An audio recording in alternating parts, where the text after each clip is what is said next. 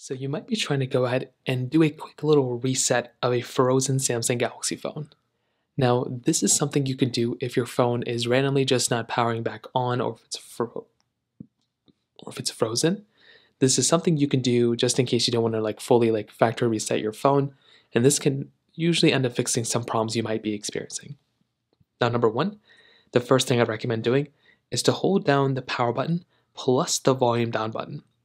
So hold both of these buttons down, both the power button and the volume down button, and you want to hold down both these buttons for about 10 to 15 seconds.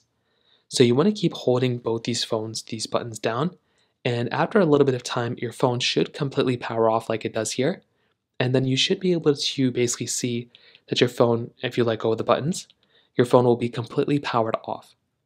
So hold down both these buttons for about 10 to 15 seconds, and then when you see this black screen, you want to hold down this button again, the power button, and you want to load back up your Samsung Galaxy phone. So sometimes that's all you're going to have to do. You can see if you just go through and hold down this power button just a couple of times for a few more seconds, this phone should go through and power back up. And that's another thing you can do. If the phone is still being weird, you can go hold down both the power button and the volume down button again.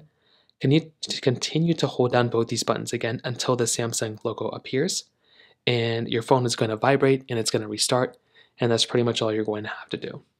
So it can take a little bit of time, as you can probably imagine.